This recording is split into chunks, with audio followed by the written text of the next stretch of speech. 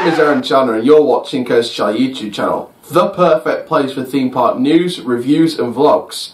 After all, I've always got roller coasters running through my mind.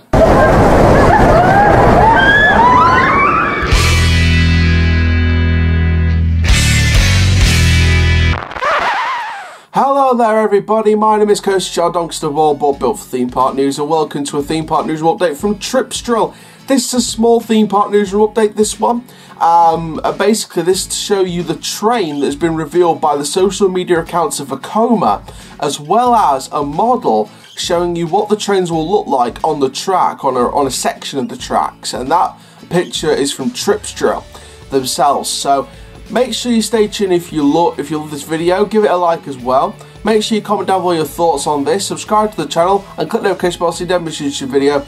Share with your friends, family and on social media. And for now guys, let's get into this video. So this is of course on Tripsdrill. Now Hals über Kopf and Volldampf, which mean head over heels and full steam respectively. They are the two names for the two Vekoma coasters. Now full steam, aka Volldampf, is a Vekoma Family Boomerang, and you've got Hals über Kopf, which stands for heads over heels, relating to the inversions. It's a Vekoma suspended thrill coaster. This is the brand new sort of revolutionary new gen track version of the suspended looping coaster. This is the suspended thrill coaster. It's the first of its kind in the world, concept in the world. Of course this was planned for Theme Park. They put the applications in again. People have complained about it again. So hopefully they can get that sorted, but I think we are looking at a 2022 opening date if they are going to go ahead with the Theme Park coasters in the end. I don't think it'll be 2021 at this stage. They're going to need an extra year to help prepare the sites.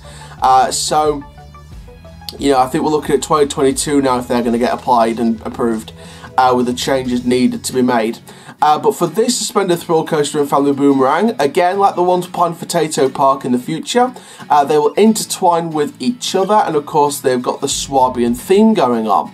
Now, I mentioned a model. Now, this was posted by the social media accounts of Tripsdrill, so big shout outs to them, credit goes to them. On your screen right now, Fandabidosi, look at that, let's look at that beautiful model. Now as you can see there, I mean, the train design for the Boomerang looks fantastic. The golden track for the suspended thrill coaster looks fantastic.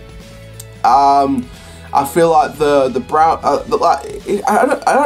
didn't know for a while whether it was brown or like a darkish, like brownish red. But I guess it's like a dark brownish type red colour track. I think that mixes really well with the gold track above it. Of the suspended thrill coaster.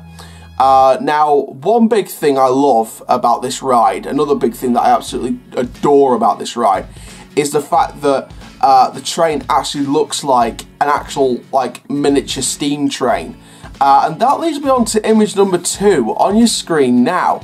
This is from Vekoma's Instagram, Fandabidosi.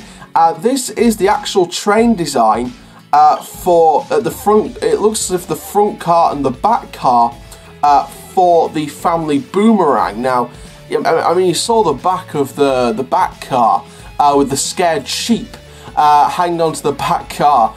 Beautiful artwork and brilliant design work from Vekoma from that one.